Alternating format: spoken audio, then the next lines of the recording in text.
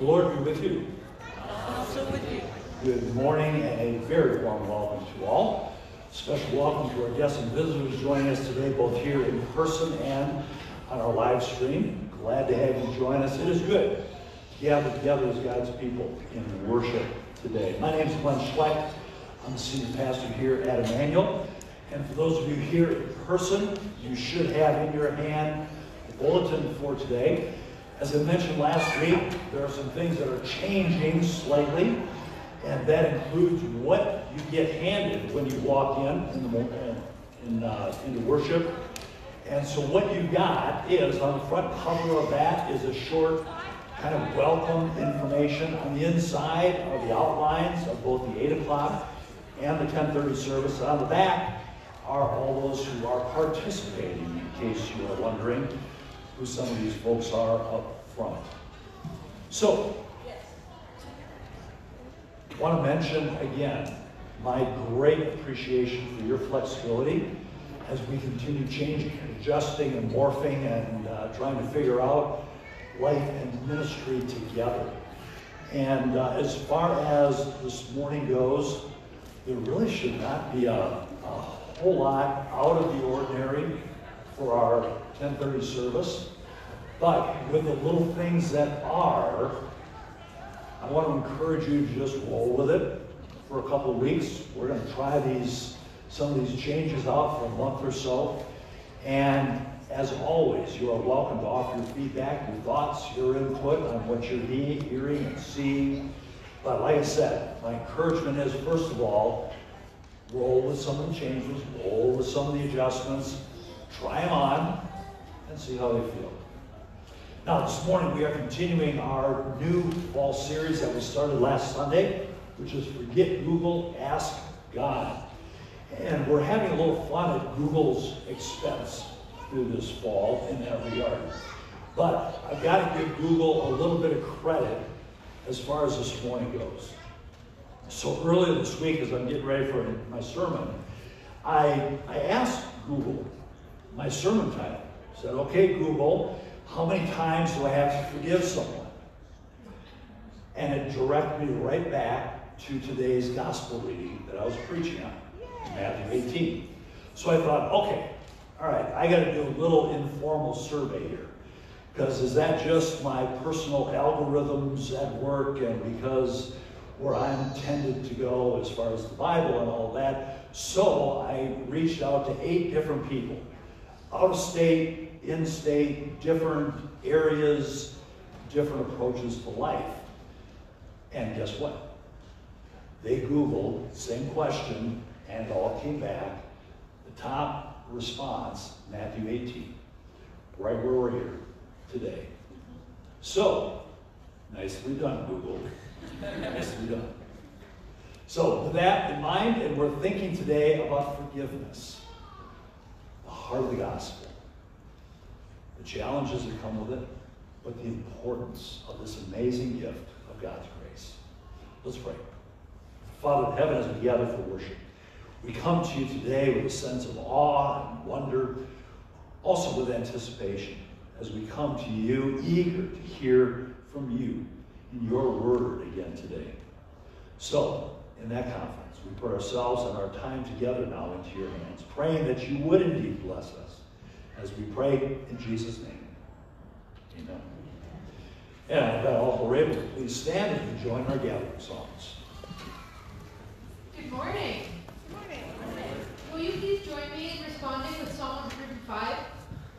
Give praise to the Lord. Proclaim his name. Make known among the nations what he has done. Sing to him. Sing praise to him. Tell all his wondrous acts. Glory in his holy name.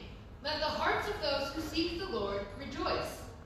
Look to the Lord in his strength. Seek his face always. Remember the wonders he has done, his miracles, and the judgments he has pronounced. You, his servants, the descendants of Abraham, his chosen ones, the children of Jacob. He is the Lord our God. His judgments are in all the earth. He remembers his covenant forever, the promise he made for 1,000 generations.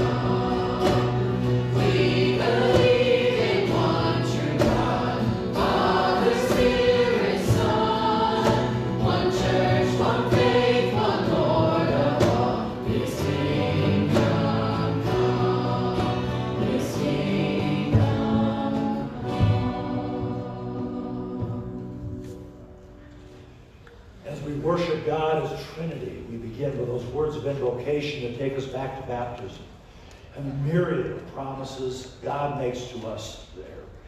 In the name of the Father, and the Son, and of the Holy Spirit. Amen. If we say we have no sin, we deceive ourselves, and the truth is not in us. But if we confess our sins, God, who is faithful and just, will forgive our sins and cleanse us from all unrighteousness. Let us then confess our sins to God our Father, first in the quiet of our hearts, and then together in the spoken confession.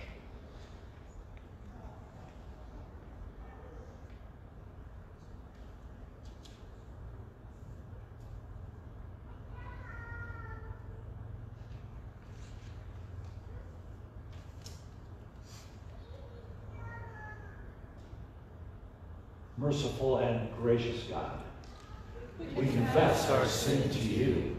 We confess how easy it is for us to begin to adopt the attitudes and actions of the world around us, to let our lives be shaped by contemporary culture rather than by your call. Forgive us. We confess how often we think of our own interests first, more concerned with our own status and well-being than with the well-being of others. Forgive us. We confess that we do not always acknowledge you as Lord, trusting in our own abilities and following our own goals, rather than submitting ourselves to your will and your call. Forgive us. Through the power of the Holy Spirit, we pray that our Lord would transform us, change us from the inside out, so that our words and our lives would bring honor and glory to him, our Savior and Lord.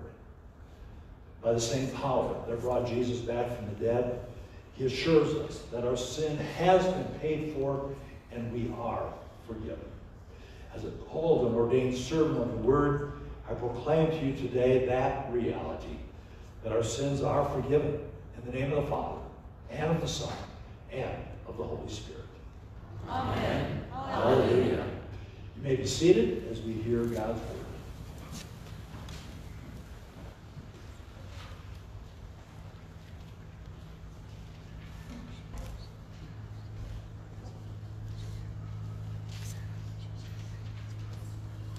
The Old Testament reading is from Ezekiel 33, verses 7 through 11.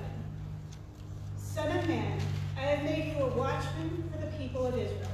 So hear the word I speak, and give them warning from me. When I say to the wicked, you wicked person, you will surely die, and you do not speak out to dissuade them from their ways, that person will die for their sin, and I will hold you accountable for their blood. But if you do warn the wicked person to turn from their ways, and they do not do so, they will die for their sin, though you yourself will be saved. Son of man, say to the Israelites, this is what you are saying. Our offenses and sins weigh us down, and we are wasting away because of them. How then can we live? Say to them, as surely as I live, declares the sovereign Lord, I take no pleasure in the death of the wicked, but rather that they turn from their ways and live. Turn from your evil ways. Why will you die, people of Israel? This is the word of the Lord. Thanks be to God. The epistle reading is from Romans chapter 14.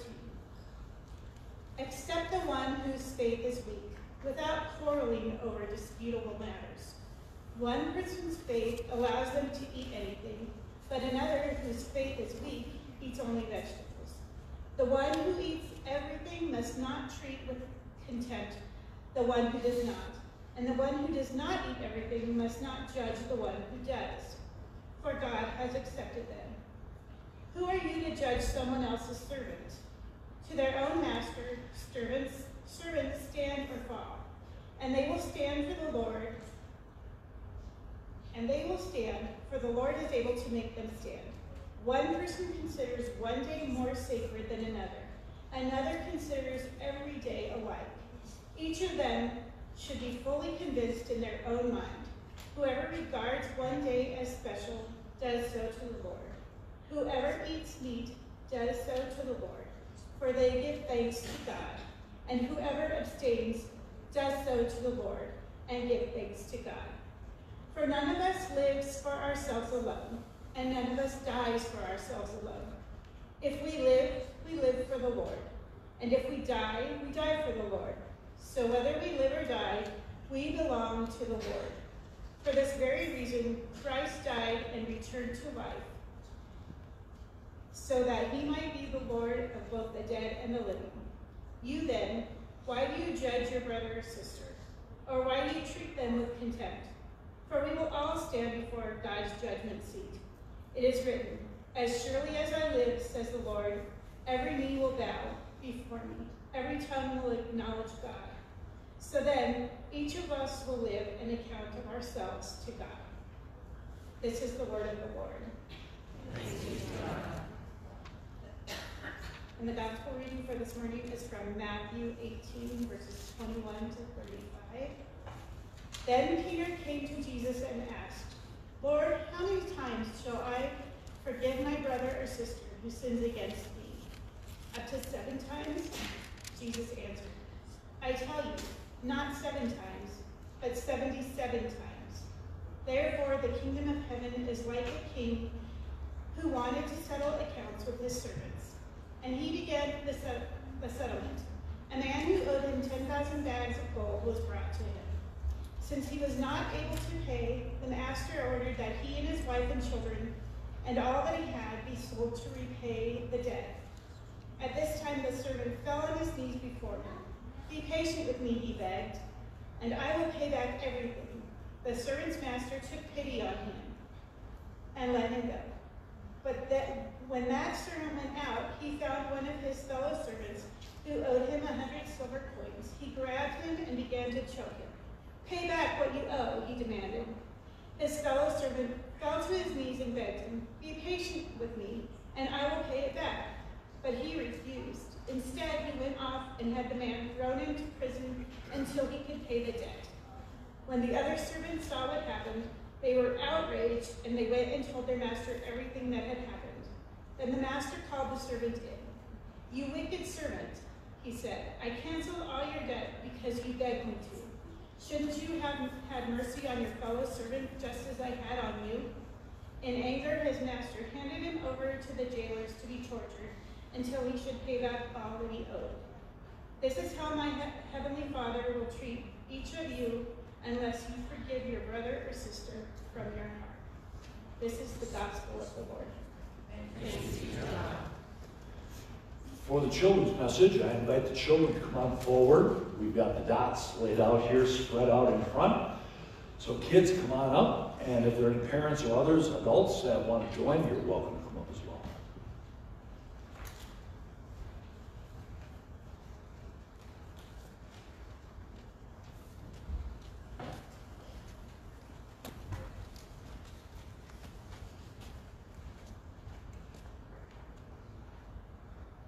All right, so we just heard in our gospel reading, Peter asked Jesus, how many times am I supposed to forgive someone? And Jesus told him this story, so I'm going to act the story out for you this morning. So there is this king, and he had a servant who owed him money. Now, he owed him a lot of money. He owed him 10,000 bags of gold. Do you think that's a lot? Yeah. I would say it's a lot. So he goes to the servant and says, hey, you owe me money. And the servant says, I don't really have the money to pay you. And the king says, you have to pay me that money. And the servant says, is there anything you can do? Can you please, please, please forgive me so I don't have to pay it? So the king thinks about it and he says, okay, I forgive you, you don't have to pay that money. So this guy goes away. Now, do you think he went away happy or sad? Pretty happy. I mean, he didn't have to pay this big amount of money. But then he runs into another servant who owed him a little bit of money. He owed him 100 silver coins. Now, do you think that's more or less than the 10,000 bags of gold? Less, way less. But he sees this guy, he goes, hey, you owe me 100 silver coins. And this guy says, well, I don't have 100 silver coins. Is there any way that you can forgive me? And this guy thinks about it and he says, I can't. You have to pay me the 100 silver coins. And this guy says, please, please, please, can you please forgive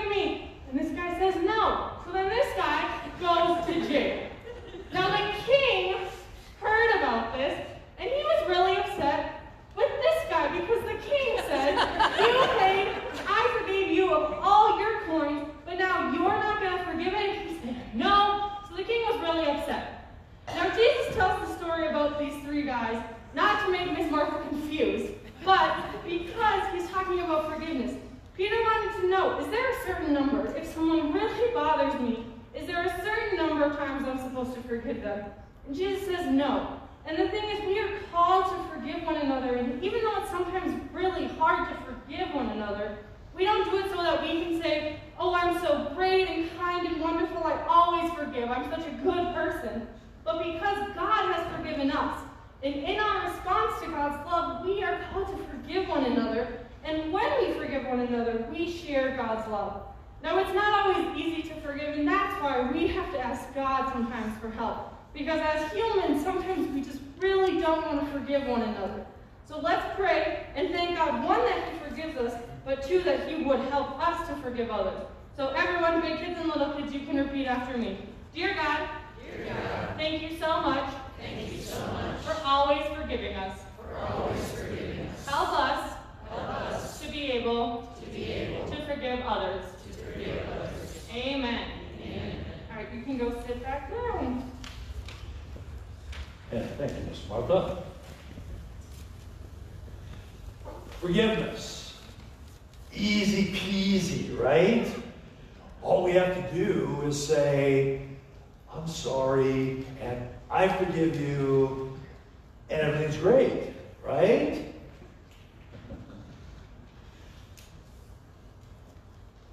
What makes this business of forgiveness something that really does seem like it should be so easy?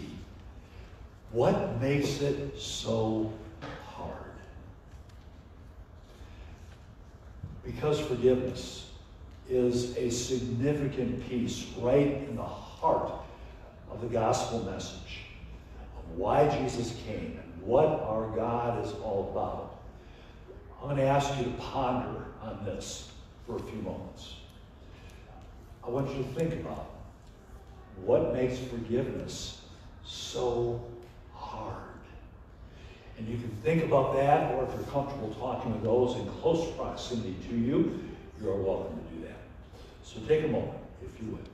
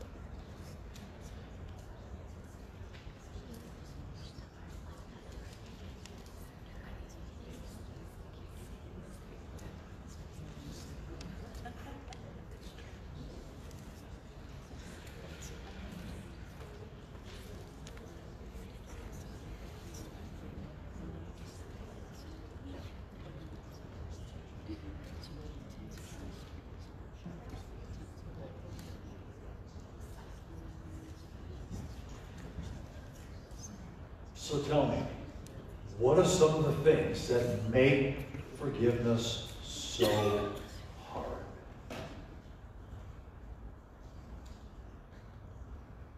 Brian?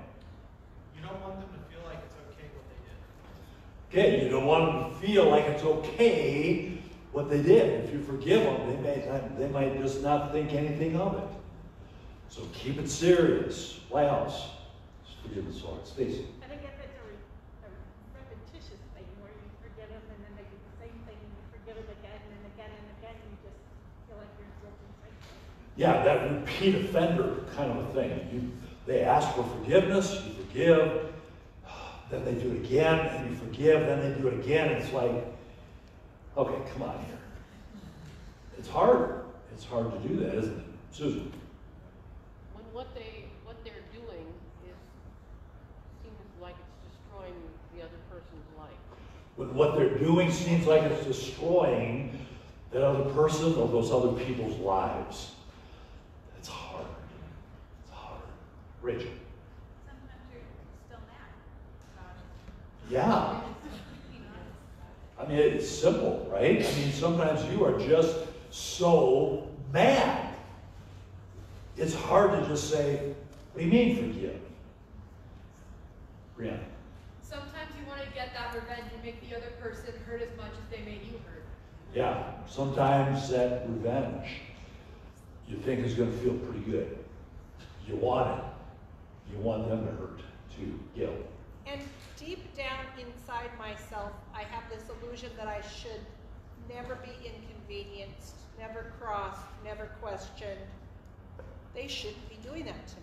Yeah, in our minds, we're thinking, well, I should never be inconvenienced. I should never be hurt. I should never be put out or the object of something bad. I don't deserve that. That's not me. Judy? We've been hurt, so it's all about emotions that come out through that.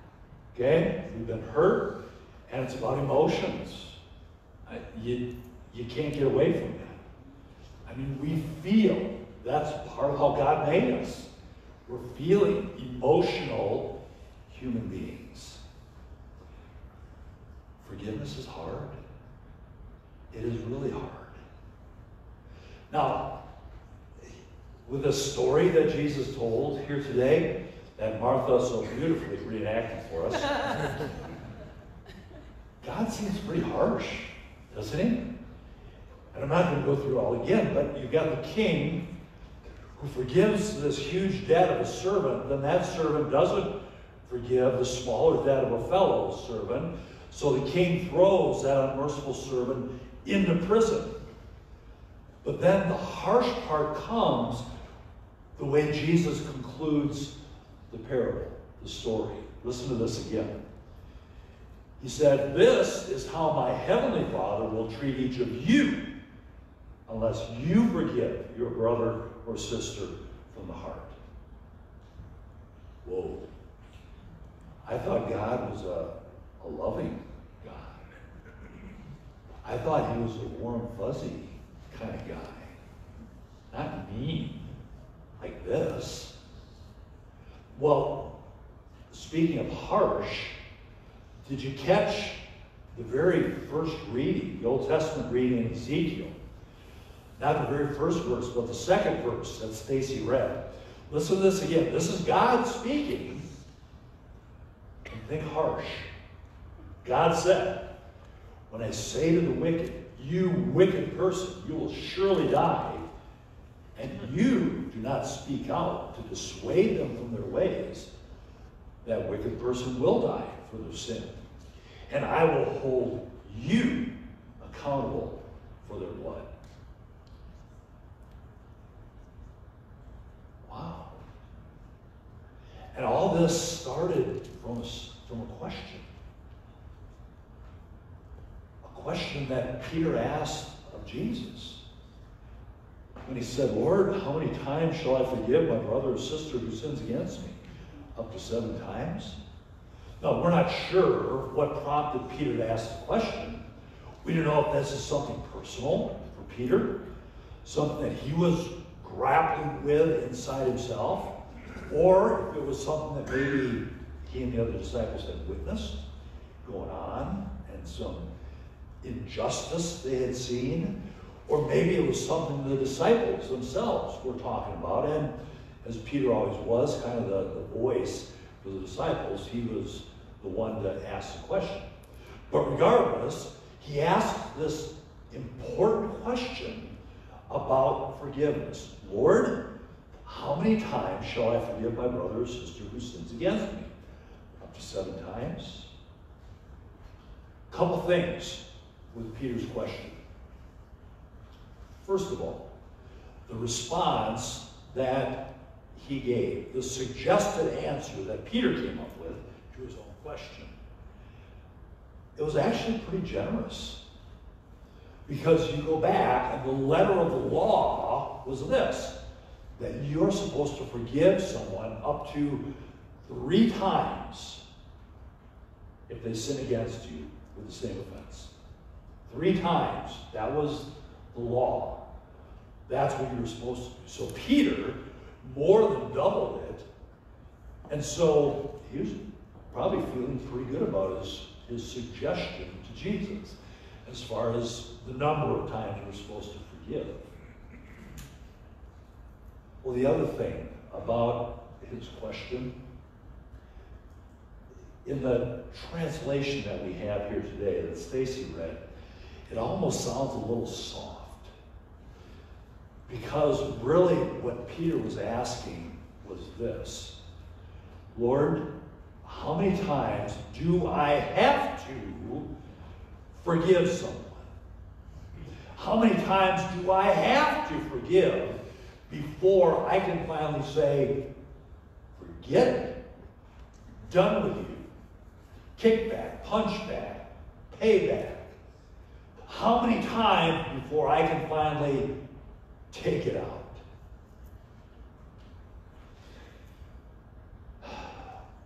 Jesus' response to Peter, he was playing a little numbers game. He took Peter's suggested response and he went with it. Jesus said not 7 times, but 77 times. Or it could be translated actually not 7 times, but 70 times 7. So playing the numbers game, what Jesus in essence was saying is, you just keep forgiving. Far beyond what you could possibly ever keep track of. And then forgive again. And again. And again. That's where it gets hard. Some of the responses you guys gave, and I imagine a few others that you're talking about. It's hard. What do you do when someone hurts you, sins against you, and they do it again, and again, and again, and there is no inclination that you are seeing that they are ever going to change? Or what about when a child is violated, or a vulnerable person is taken advantage of? What about a person in a position of trust or authority abuses that? What about those circumstances where that hurt creates a scar that alters the course of your life or others, and that scar never goes away? What about an instance to the extreme where there is no turning back, there's no coming back from it, specifically where somebody is killed?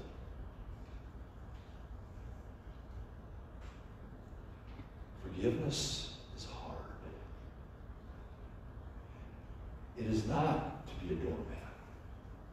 It is not to excuse all behavior and to let everything go, to be walked on. That's not forgiveness. That's not what Jesus is talking about. How many of you have either read the book or seen the movie The Shack? Any of you? Okay, good number of you. The synopsis of it is, the short of it is, if you have not, there's a dad whose name is Mac, who was struggling mightily with the issue of his youngest daughter being abducted and being killed. This little girl of 5, 6, 7 years old was stolen from him and murdered. Then, out of the blue, Mac gets a mysterious and personal invitation to meet God. And to meet God at the shack, at the place where it turns out his daughter was killed. The scene we're going to watch, which is near the end of the movie, is Mac, who's a young man, is talking with God, portrayed here as an older man, about the need Mac has to forgive his daughter's killer. watch and listen carefully to this very short but very poignant conversation about God and forgiveness. So you just let him get away with it. Nobody gets away with anything. Everything bears consequences. What he did It's horrible. I'm not asking you to excuse what he did. I'm asking you to trust me to do what's right and to know what's best. and then what? Forgiveness doesn't establish a relationship.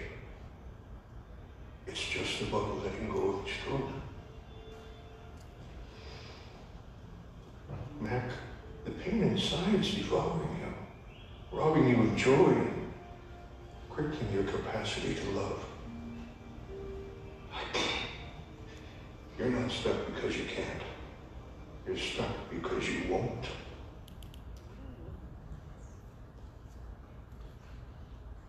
Did you hear those words? Nobody gets away with anything. Everything bears consequences. What he did was horrible. Not asking you to excuse what he did. I'm asking you to trust me, to do what is right and to do what is best. Forgiveness doesn't establish a relationship. It's just about letting go of his throat. The pain inside is devouring you, robbing you of joy, crippling your capacity to love. Where else can we go biblically? Jesus said, love your enemies. Pray for those who persecute you. We pray every week, forgive us our trespasses as we forgive those who trespass against us. On the cross, Jesus cried out, Father, forgive them. They don't know what they're doing. More often than not, forgiveness is not about the person who's hurt us. More often than not, forgiveness is about me.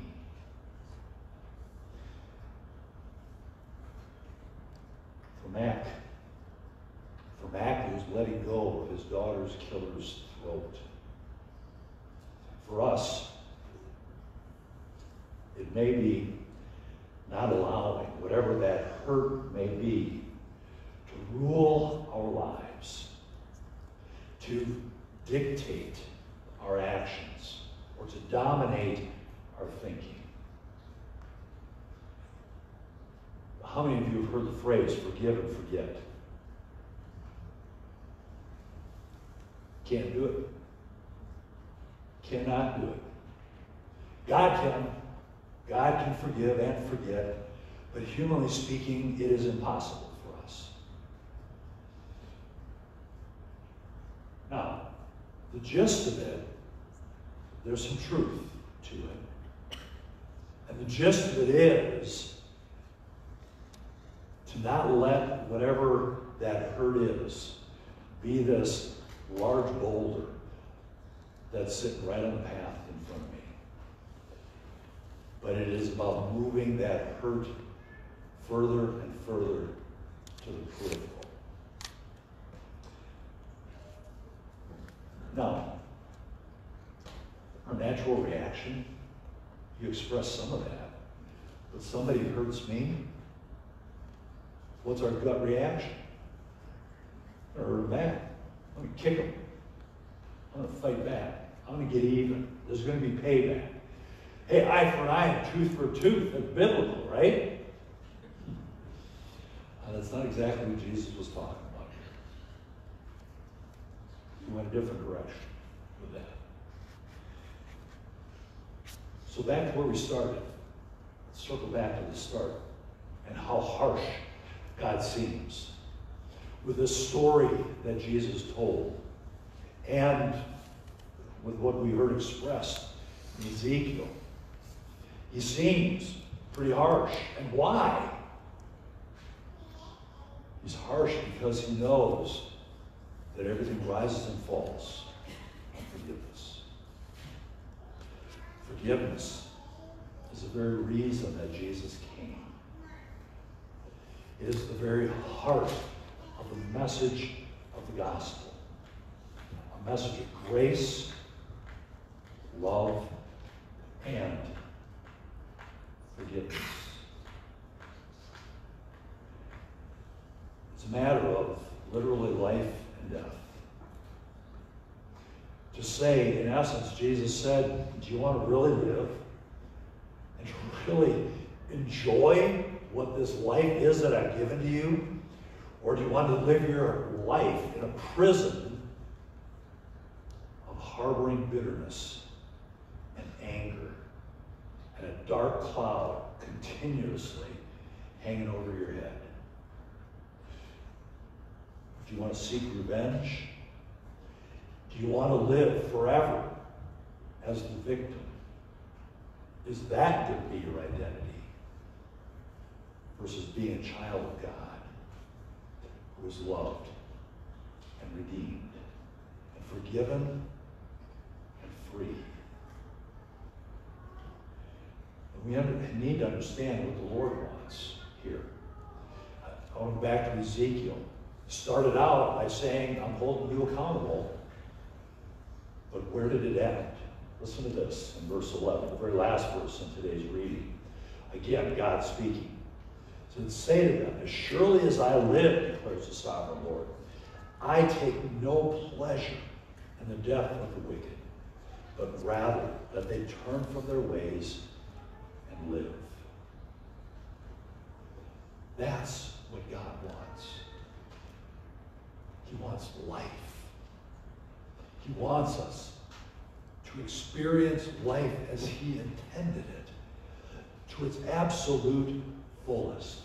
In our clip, the God figure there expressed it so well, talking to Mac, saying that, holding on to grudges, being unwilling to forgive, said all of this devours us.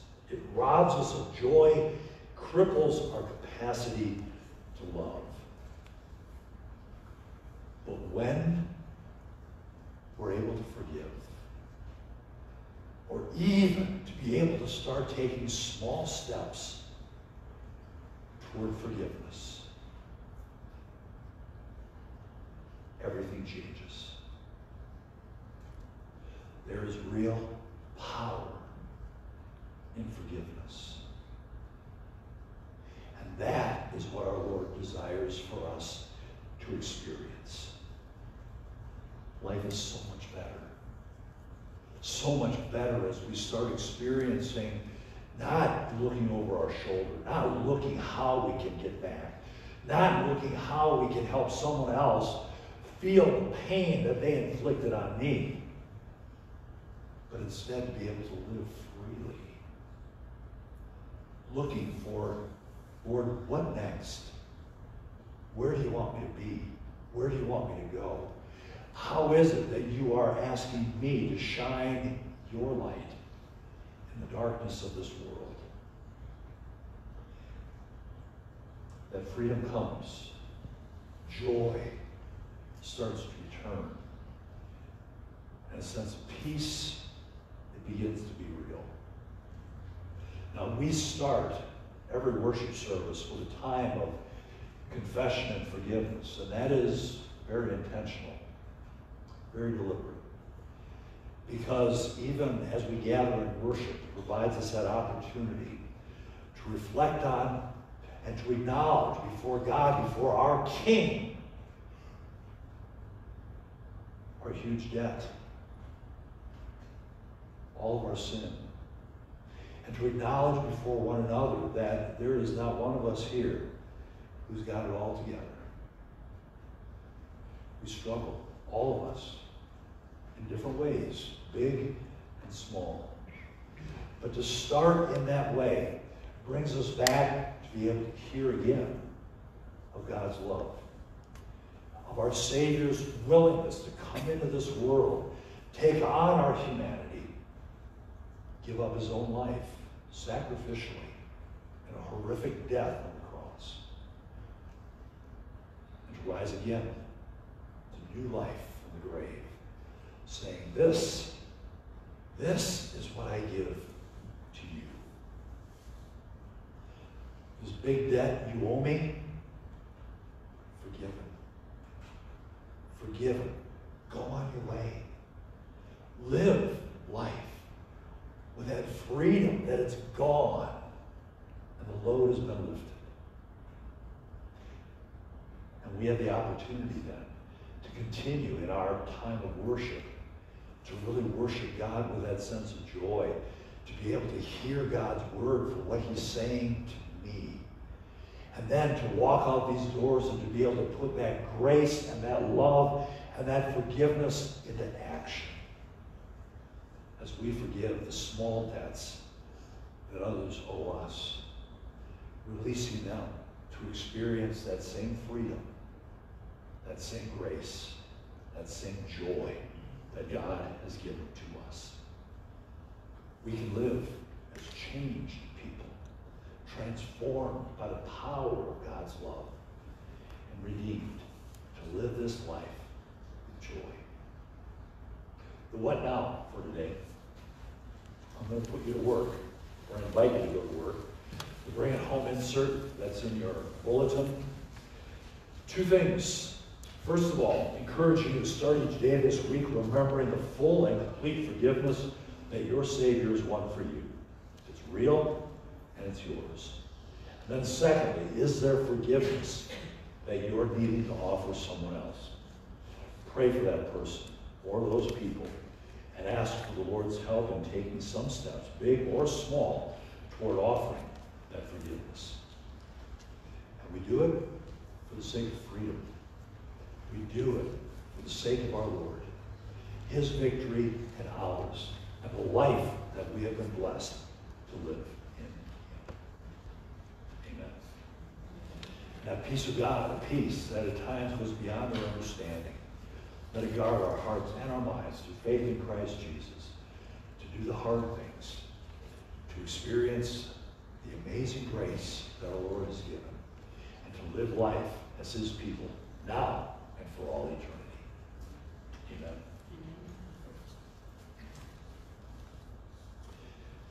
As we worship God through our offerings, given here in the baskets today or online, I invite you to join me in reiterating some of these amazing promises of our God.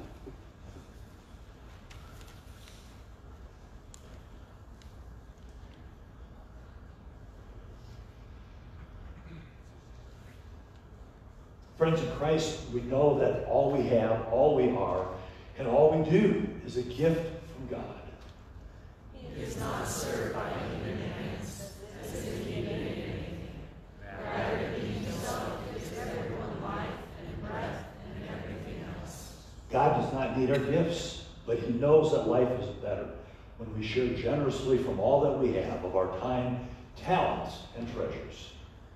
But just as you excel in everything, in faith, in speech, in knowledge, in complete earnestness, and in your love for us, see that you also excel in this grace in you.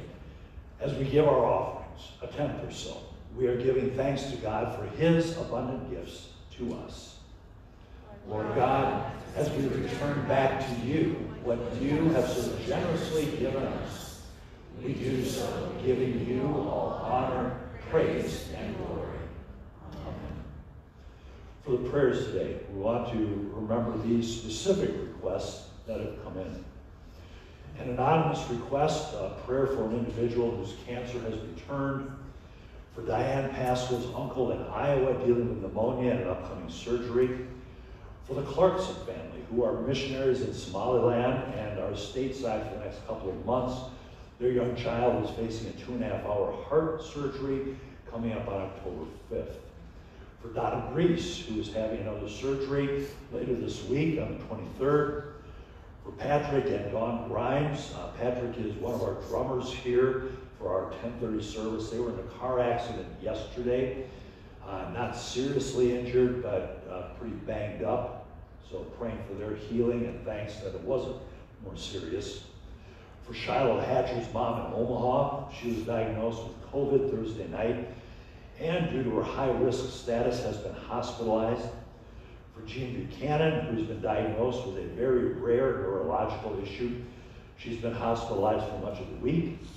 For Lorna Miller, continued prayers for healing following her accident and surgery. For Chrissy Klein's mom and stepdad as they continue to deal with some very challenging medical and health-related issues with her stepdad. For Sharon Tuxhorn and her family with her mother's funeral this past Wednesday in Greeley. For Leslie Husenfeld and Colette Reel at the death of their uncle Merlin, who passed away on Monday. Prayers of thanks with Jackie Diener on her successful shoulder surgery on Monday. For Joe Sarr's sister Julie, who received some relatively good news following her test results in her ongoing battle with cancer. For Kim Plachey and David Westfall, prayers of thanks for their 5th wedding anniversary this past Friday. Also on Friday, prayers of thanks for Elizabeth and Jason Atkins, who celebrated their 11th anniversary.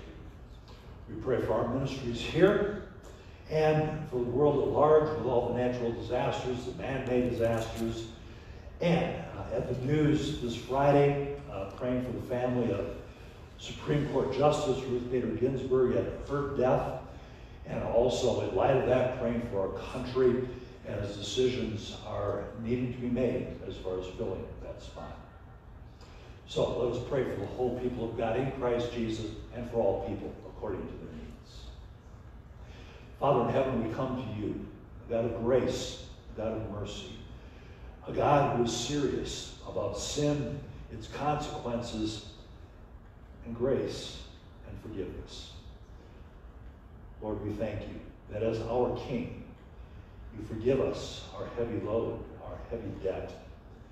Help us to appreciate that and live in the freedom that you give to us. Lord, help us to be forgiving people.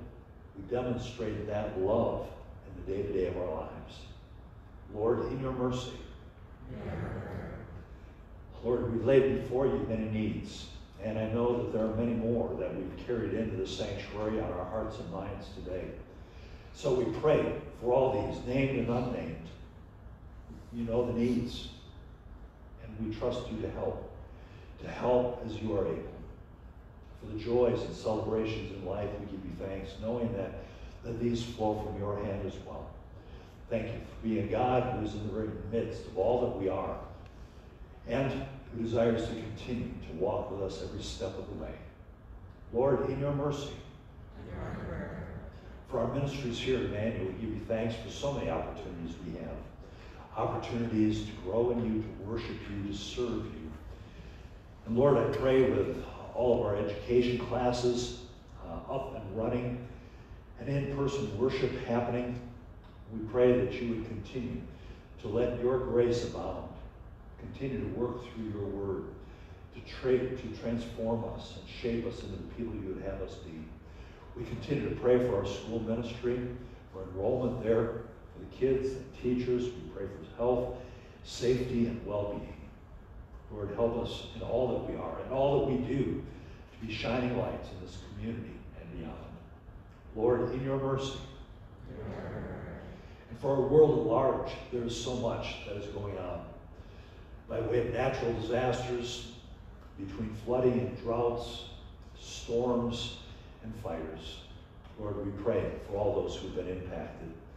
And we pray for all of the many relief workers and those who are still in the midst of fighting and relieving some of these tragic issues. And Lord, for the many man-made things that we seem to keep putting ourselves into. We pray for the family of Justice Ginsburg. We pray for your comfort and peace for them. We pray for our country as a whole, as polarized as we continue to be. We pray that you would bring us together. Don't know how, don't know when, but I pray, Lord, that you would bring healing where healing is needed. Help us to separate the divides. Help us to build bridges. Help us to be extenders and receivers of your grace and forgiveness. Lord, help us. Be with President Trump and all of our leaders elected and appointed throughout our government and throughout the justice system. We pray for wisdom. And for all those in law enforcement, firefighters, and first responders, we give you thanks for their willingness to be in our communities, helping keep us safe. We pray for the men and women of our armed forces serving here and around the world. For all those who are willing to put themselves in harm's way for our safety and for our freedoms, we give you thanks. We pray for their safety and for their protection. Lord, in your mercy, into your hands, O Lord, we commend all for whom we pray, trusting in your mercy through your Son, Jesus Christ our Lord, who has also taught us to pray. Our Father, who art in heaven, hallowed be thy name. Thy kingdom come, thy will be done, on earth as it is in heaven. Give us this day our daily bread, and forgive us our trespasses, as we forgive those who trespass against us. And lead us not into temptation, but deliver us from evil. For thine is the kingdom, the power, and the glory, forever and ever. Amen. Now, as you know, here at Emmanuel, we have started once again celebrating the Lord's Supper as a part of each Sunday service. And we do that not as a simple church ritual, not simply because we have to, because it's the church thing to do.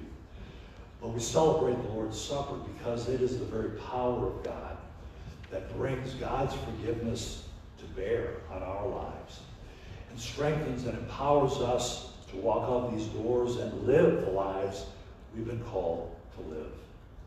Our Lord Jesus, on the night that he was betrayed, took bread.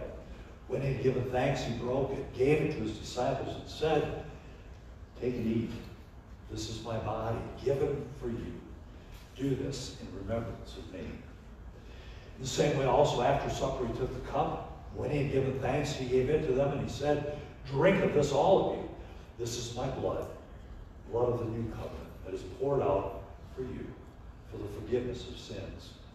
Do this as often as you drink it in remembrance of me." And so we do. We come to receive these gifts of God. In some sense, mystery, and in some sense, comfort. Now, if there are any of you here today wondering whether or not you should come receive the Lord's Supper, would you ask yourself these 4 questions? First, do you believe in Jesus? Do you know him as Lord and Savior? Secondly, do you acknowledge the sin in your own life and desire the forgiveness that our Lord offers through this gift? Third, do you believe Jesus' words when he tells us of what we receive today? It's not just bread and wine. It goes far beyond that. That is also the very body and blood of Jesus, in, with, and under these simple elements. And finally, fourth would be our intention with the Holy Spirit working in your heart and in your life, that you would seek to live each day, extending that grace, living in that freedom. If you answered yes to those questions, this gift is for you. We have our 2 serving stations, one on either side of the sanctuary. Encourage you to follow the direction of the ushers as they direct you as to where you need to go.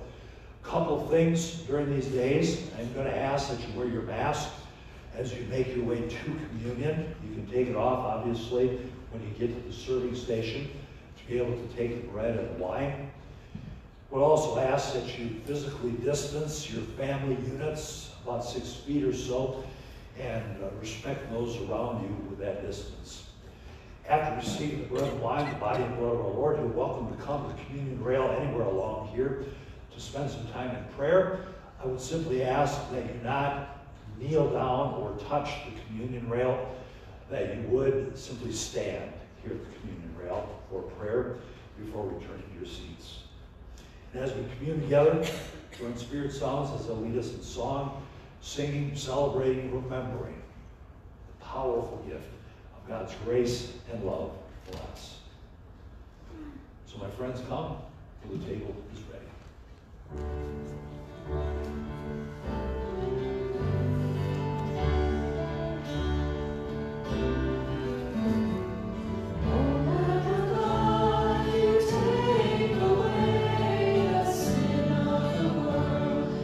Mercy on us, O Lamb of God.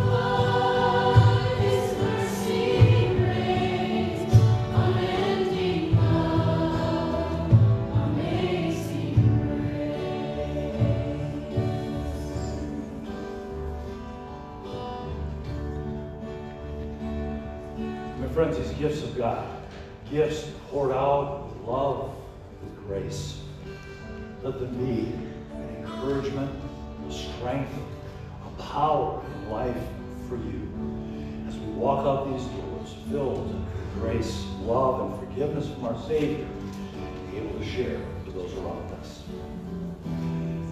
The Lord bless you and keep you. The Lord make his face shine on you and be gracious to you. The Lord look on you with favor and give you his peace. My chains are gone, I've been set free. My God, my Savior, has ransomed me. And like a flood, his mercy reigns, unending love, amazing grace.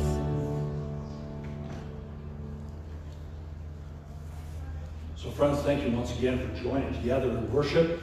I pray that talking about this critical matter of our faith when it comes to forgiveness, I pray that it is and will continue to be a freeing gift as you step through this week ahead. As far as ministry highlights, our educational hour is fully functional as of today. If you missed it, I encourage you to come next week. It starts at 9:30 with all of the different adult classes for kids. This is week 2. They've been in, and things are rolling quite well for them. Now, middle schoolers, high schoolers, and adults, lots of different opportunities to be in study of God's Word. If you would like to hear more about those, you can find those in my updates or on our website. If you do not currently get my updates that I send out by email a couple of times a week, we've got cards on the coffee cart that you can fill out. Check a box for what you would like to receive, which also includes being on our prayer ministry. And let us know, and we'll get you added and included on those various aspects of the ministry. And as always, you can stay connected, not only through my email updates, but through our website, through our manual app, and through our YouTube channel. So, for next week, we will continue this fall series, Forget Google, Ask God, and we'll be asking this question. Okay, Google, tell me what's fair as we look at equity and fairness from God's standpoint. With that, go in peace, serve the Lord. Thank you, God.